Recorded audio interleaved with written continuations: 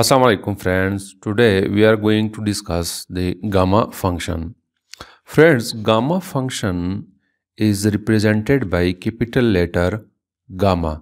Like this one, this is the capital letter gamma.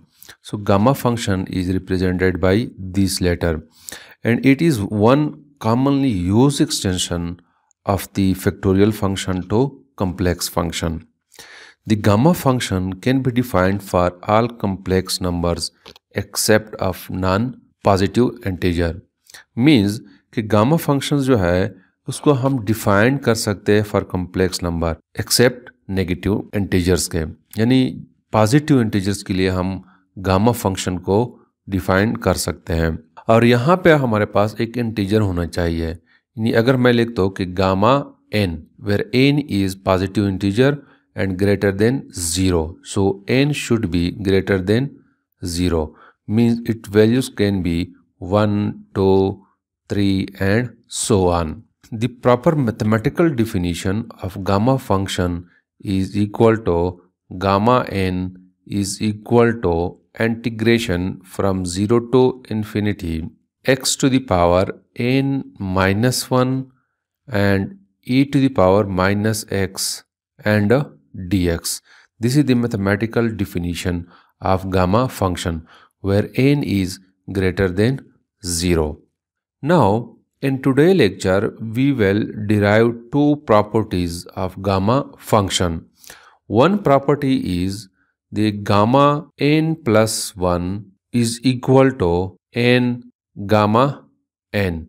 We will derive this equation. And second, we will derive gamma n plus 1 is equal to n factorial. These are the two properties of a gamma function. In today's lecture, we will derive these two properties.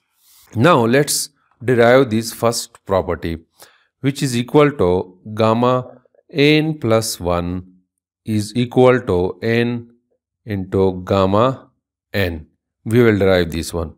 Friends, we know the definition of gamma function, which is equal to gamma n is equal to integration from 0 to infinity x to the power n minus 1 and e to the power minus x into dx. This is the definition of gamma function. Now, I am going to replace this n by n plus 1. So, this equation will become equal to gamma n plus 1 is equal to integration from 0 to infinity x. This n will be replaced by n plus 1. So, we will get n plus 1 minus 1 e to the power minus x into dx. Now, this plus 1 and this minus 1 will cancel each other, and we will get integration from 0 to infinity x to the power n e to the power minus x into dx. Now, I have to integrate this integration by using integration by parts. Now, this equation will become equal to gamma n plus 1 is equal to x to the power n e to the power minus x divided by minus 1, and the limits are from 0 to infinity minus integration from 0 to infinity n x to the power n minus 1 and e to the power minus x divided by minus 1. This is the integration of this integral. Now, when I apply the upper limit and lower limit here, we will get 0. This term will become equal to 0. And we will get gamma n plus 1 is equal to 0 plus n. This minus and this minus will become equal to plus. And we will get n integration from 0 to infinity x to the power n minus 1 e to the power minus x into dx. We will get this one. Now, if we look at this integration, this is the definition of gamma function, which is equal to gamma n. So we can write it as that gamma n plus 1 is equal to n, and this is equal to gamma n. So this is the required derivation of a first property of gamma function. So we can say that gamma n plus 1 is equal to n into gamma n. Now we are going to derive the second property of gamma function. The second property is gamma n plus 1 is equal to n factorial. Since we know that gamma n is equal to integration from 0 to infinity x to the power n minus 1 e to the power minus x into dx. This is the definition of gamma function. Now I am going to put the value of n equal to 1. So gamma 1 will be equal to integration from 0 to infinity x to the power 1 minus 1 e to the power minus x into dx. Here this will become equal to x to the power 0, and x to the power 0 is equal to 1. So gamma 1 is equal to integration from 0 to infinity e to the power minus x into dx. Now I have to integrate this one, and we will get minus e to the power minus x, and the limits are from 0 to infinity. Now when I put the upper and lower limit, we will get gamma n is equal to 0 plus 1.